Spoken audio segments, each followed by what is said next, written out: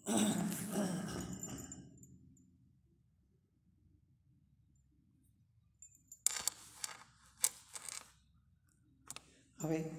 વિદ્યાર્થી મિત્રો, આપણે હું વિડીયોના માધ્યમથી પાઠની અંદર આવેલા સ્પેલિંગ ઉચ્ચાર અર્થ ગ્લોસરી જે શબ્દ હું મોકલાવું છું અને વાંચીને પણ સમજાવું છું.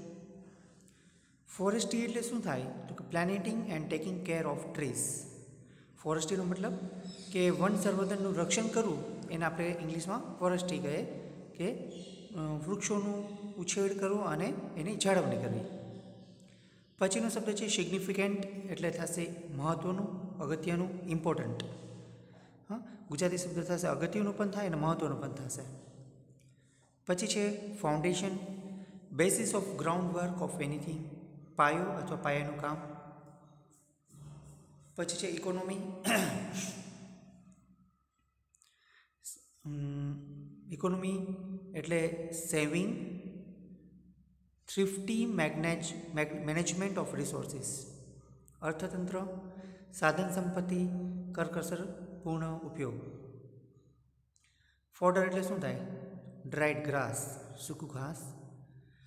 કોરેસ્ટલી એટલે ચોપ્ડ હે ઓર સ્ટ્રો, સૂકું ઘાસ, ઢોરનો ચારો, નિરણ. ડંગ એટલે શું થાય? એક્સક્રીમેન્ટ ઓફ એનિમલ્સ, DUNG ડંગ એટલે એક્સક્રીમેન્ટ ઓફ એનિમલ્સ, છાણ. ક્રોપલેન્ડ એટલે land wear crop is grown,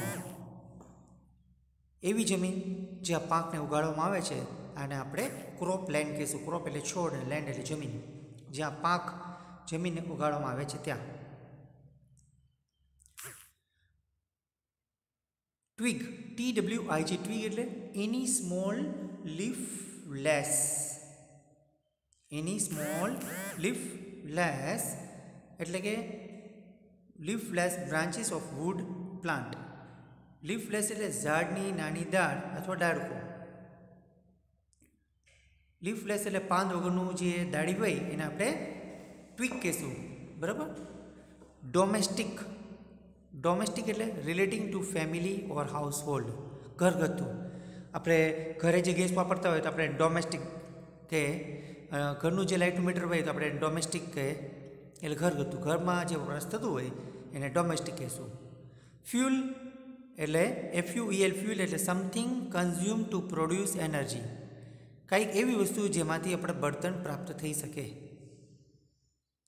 next, ઇડેબલ, fit two B eaten, FIT, fit two B eaten એટલે ખાદ્ય, ખાવા માટે યોગ્ય હોય એવું અથવા ખાદ્ય. એન્યુટી નટ એટલે ઇડેબલ સીડ, ઇડેબલ સીડ એટલે ખાદ્ય બી, કેવી રીતના મગફળી છે, અખરોટ છે, ડ્રાય ફ્રૂટ છે, એ ખાદ્ય પદાર્થ આવે અને આપણે નટ કહી શકીએ છીએ. કન્ઝ્યુમ્શન, યુઝ, કન્ઝ્યુમ્શન એટલે યુઝ એટલે વપરાશ.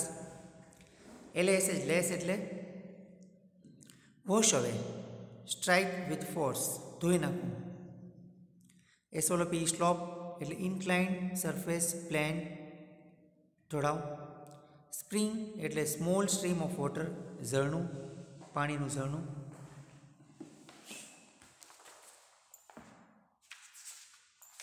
નેક્સ્ટ,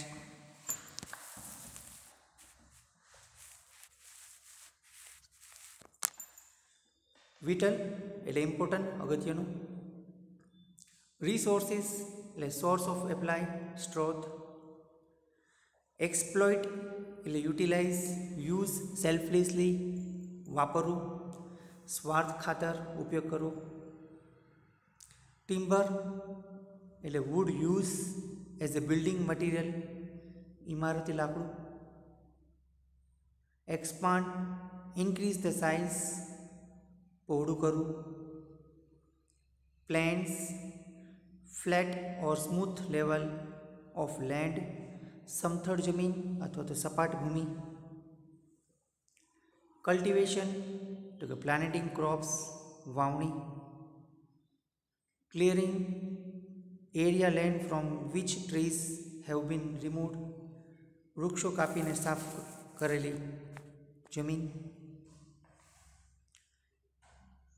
પછી છે કોન્ટ્રાડિક્શન એટલે એસર્ટિંગ ટુ બી અનટ્યુર, પ્રત્યક્ષ વિરોધ અથવા તો વિસંગત પ્રત્યક્ષ વિરોધ હોય એને આપણે કોન્ટ્રાડિક્શન કહી શકીએ છીએ. Non cooperation, not working or acting jointly together, અસહકાર આપો. કોઓપરેશન એટલે સહકાર, એનું વિરોધી નોન કોઓપરેશન.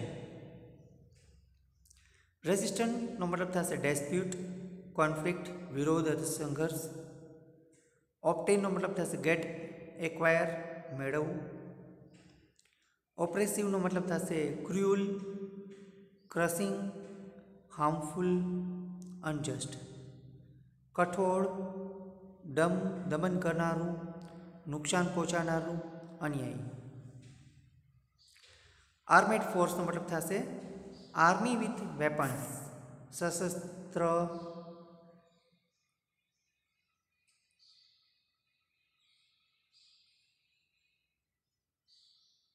લશ્કર. જે લશ્કર સશસ્ત્ર સાથે હોય એને આર્મેડ ફોર્સ કહે છે. ફોર્મ એનો મતલબ થશે રેઇઝ અને ક્રિએટ, ઊભું કરવું અને રચવું અથવા બનાવવું પણ થાય. પ્રોટેસ્ટનો મતલબ થશે ઓપોઝ અથવા ચેલેન્જ, વિરોધ કરવો, પડકાર કરવો. એમ્બ્રેસનો મતલબ થશે હગ, bring close to one self, ગળે લગાડવું, ભેટવું. સો, SW સો એટલે tool use for cutting wood. SW સો એટલે આરી કહેવાય, જે લોખંડની તે ધાતુની હોય છે એ લાકડા કાપવા માટે ઉપયોગ થતો હોય, કરવત જેવું હોય, એને આપણે SW સો કહી શકીએ છીએ. Emotionally with a strong feeling of લવ અથવા એટેચમેન્ટ એક્સેટ્રા, ભાવાત્મક રીતે. સ્ટ્રોંગ ફિલિંગ ઓફ લવ એટલે ખૂબ લાગણીભરી એની ભાવના હોય ત્યારે એને આપણે ઇમોશનલી કહી શકીએ. FELL ફેલ એટલે કટ અથવા તો કાપવું. ફેલ અથવા તો એ કટ એ ટ્રી એટલે વૃક્ષને કાપવું. સ્ટ્રેટેજી એટલે પ્લાન ઓફ એક્શન, વ્યૂહરચનાનું આયોજન. બેન એટલે પ્રોહિબિટ, રેસ્ટ્રિક્ટ, મનાઈ ફરમાવી અથવા રોકવું. ડિગ્રેડ એટલે રિડ્યુસ અથવા વેર ડાઉન બાય ઇરોઝન.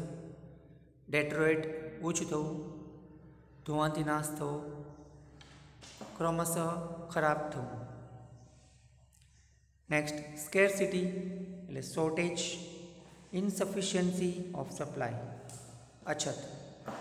એક્યુટનો મતલબ થશે ઓફ એક્સ્ટ્રીમ ઇમ્પોર્ટન્સ, ક્યુરિકલ, ગંભીર કટોકટી ભર્યું. એન્શ્યોરનો મતલબ થશે મેક શ્યોર, નિશ્ચિત કરવું.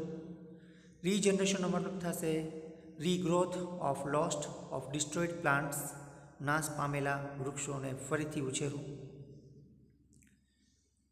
લાઈનો મતલબ થશે એક્ઝિસ્ટ, રહેલું હોવું. કન્ઝર્વેશન એટલે presentation or restoration of four loss, સંવર્ધન કરવું અથવા નાશ થતું બચાવવું. કોન્સ્ટિટ્યુશન એટલે document of fundamental lose and principles, બંધારણ. વાઇલ્ડ લાઈફ એટલે animals living in natural environment, વન્યજીવન. કોમ્પેન્શન એટલે સિમ્પથી. પીટી એટલે સહાનુભૂતિ, કરુણા, દયા. ઓર્ગેનિઝમ એટલે લિવિંગ થિંગ. પ્લાન્ટ લાઈફ જેનામાં જીવ હોય, સજીવ હોય, વનસ્પતિ જીવ છે, કોઈ બી જીવ છે એને આપણે ઓર્ગેનિઝમમાં આવી શકીએ. Patch small plot or piece of land. PATCH patch એટલે જમીનનો નાનો ટુકડો, નાનો ભાગ. Conflict often પ્રોલોગેન્ડ, fighting, options, struggle, વારંવાર થતા ઝઘડા અથવા વિરોધ અથવા સ્પર્ધા. કોન્ટ્રીબ્યુશનનો મતલબ થશે common fund for common purpose. Common fund એટલે ફાળો, સામાન્ય એવો ફાળો કોઈ સામાન્ય હેતુ માટે. રેઝ, મેક ગ્રો, ઊભું કરવું, એકઠું કરવું. નેક્સ્ટ નિગ્લિગેન્ટ એટલે કેરલેસ, ઇનએટેન્ટિવ, અનમાઇન્ડફુલ, બેદરકાર અથવા બેધ્યાન, abolish, destroyed, completely, put an end to, પૂરેપૂરું ખતમ કરી નાખો અથવા પૂરેપૂરું નાશ કરવું અથવા તો અંત લાવવો. મિગ્રન્ટ, moving from the one place to another, સ્થળાંતર અથવા કરનાર. ફાઇન, એફઆઈની ફાઇન એટલે પેનેલાઇઝ, દંડ કરવો.